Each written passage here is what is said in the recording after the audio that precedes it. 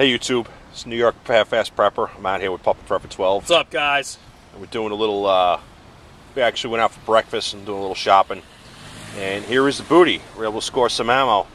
The big score was at Dick's. They have a policy over there, 3 boxes per customer. But this particular store, it was interpreted as 3 boxes per caliber per customer. So it was a score. Got some 357 Magnum, some 45 Long Colt, some 40 Smith & Wesson they had on the shelf. So I never even saw these before. We're going to have some fun shooting these. So it's a nice day. So we're wrapping it up right now, and that's about it. And was able to score a couple more buckets. Yes. So we're heading out. That's it. We're out. We're out.